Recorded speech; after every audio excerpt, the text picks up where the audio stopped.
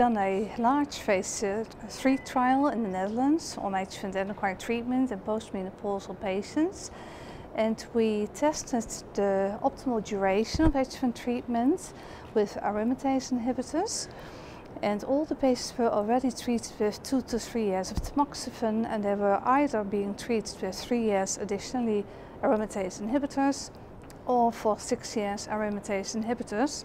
And what we observed is that the extended treatment with an aromatase inhibitor was not beneficial for all patients, but for patients who had highly hormone sensitive disease, that is those with both ER and PR positive breast cancer, and with a larger tumor load, for instance larger tumor size or node positive disease, those patients had about 10% benefit on disease-free survival, which we think is clinically certainly worthwhile to consider.